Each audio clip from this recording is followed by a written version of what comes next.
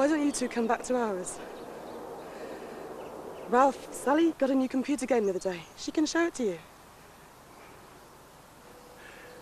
What do you say, Ralph? Or we could go home and take a nap if you're not feeling up to it. No, I'd like to go to Auntie Janet's if that's all right. Good. So that's settled. Coffee? It's all right, he seems to have developed a taste for it. I hope you've got plenty of sugar. About 5 teaspoons should do.